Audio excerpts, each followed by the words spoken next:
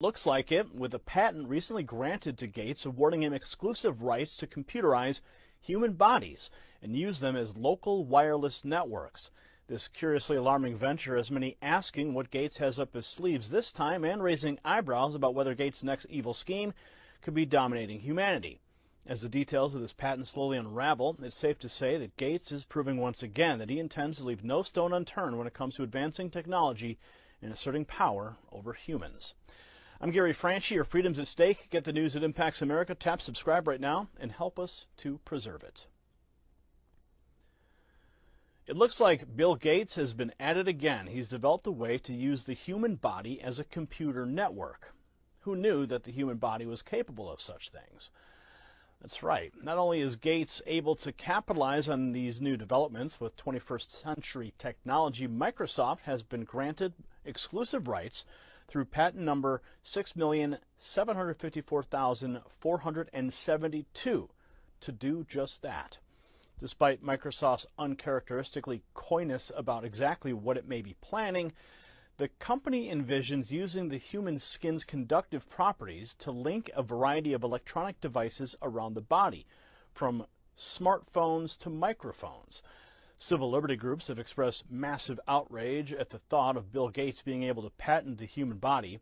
Jim Thomas from the ETC group firmly believes that body parts should never be patentable and raises further questions as to whether individuals will have any say about refusing this technology if it is used for tracking devices. Yuval Noah Harari, who is also Klaus Schwab's right-hand man at the World Economic Forum, explains that now, instead of God designing life, it will be up to the World Economic Forum to do so. Watch. Science is replacing evolution by natural selection with evolution by intelligent design. Not the intelligent design of some God above the clouds, but our intelligent design and the intelligent design of our clouds. The IBM cloud, the Microsoft cloud, these are the new driving forces of evolution. He also made it clear why Gates' patent means so much. Having been an early mover in computer science, he's been using his money so far on educating people on products and services related to it. With a patent on part of the human body, we can expect him to use his influence, and in this regard to influence even how our bodies are designed and perceived. Watch.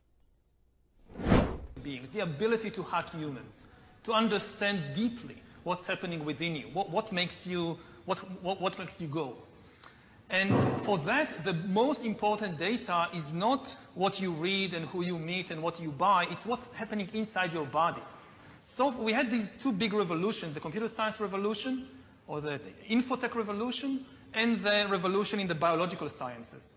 And they are still separate, but they are about to merge.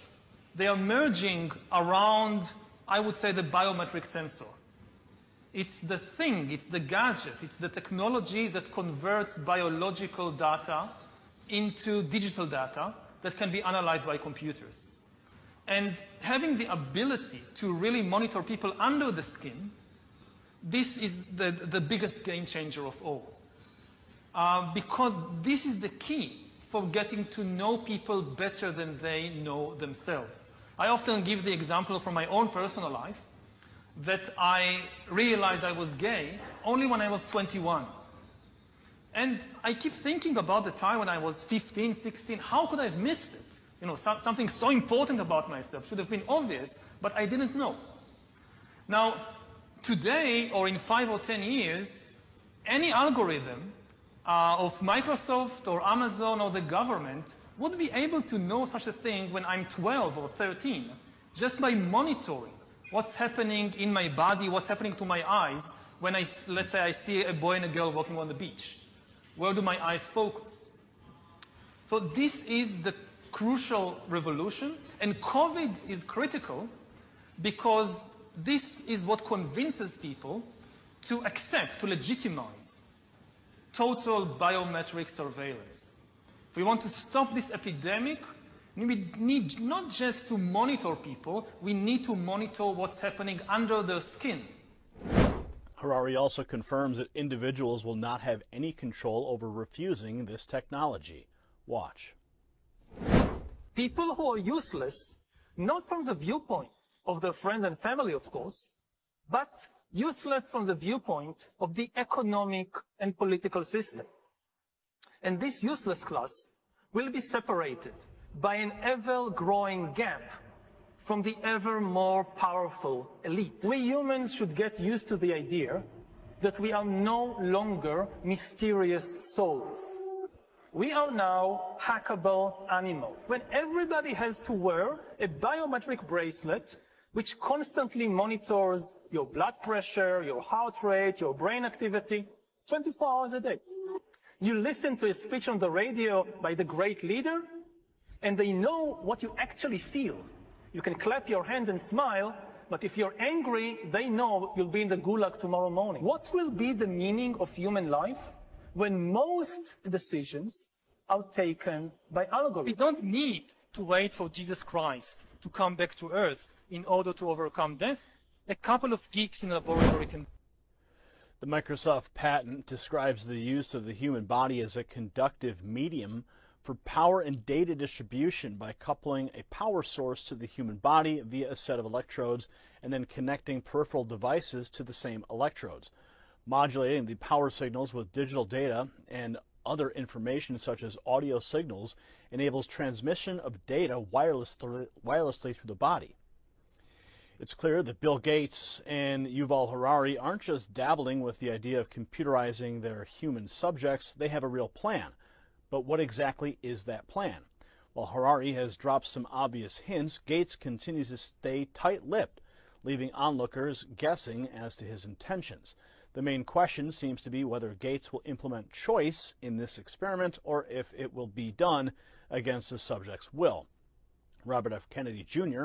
certainly doesn't agree with the latter opinion. He believes Gates works with a godlike willingness to experiment on the lives of others and has amassed too much power for one individual enough to make even presidents look inferior.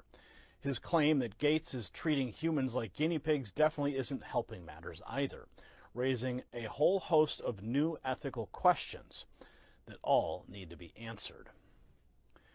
Bill Gates has done the unthinkable, patenting ways to use the human body as a computer network. That's right. If Microsoft has their way, our bodies might soon be subjected to their total control as they gain exclusive rights through these patents. People from all over the civil liberties groups are speaking out in outrage and alarm at the idea of Gates profiting off of something that should not be commodified or exploited for his personal gain.